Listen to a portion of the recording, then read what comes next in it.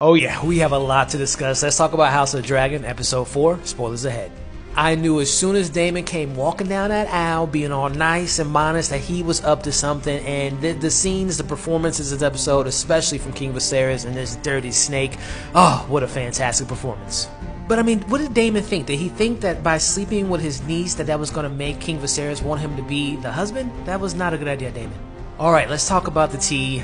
Uncle sleeping with his niece. That scene had my jaw on the ground. I don't like Rhaenyra lying. And later that night sleeping with Cole. I mean, just the performances, the deception, the lies, the secrets.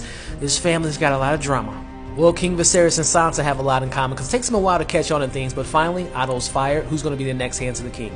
How bad will Rhaenyra's image be? Will she drink that tea? Will she keep whatever's inside of her? What a fantastic episode. My favorite of the season. Let me know your thoughts in the comments below.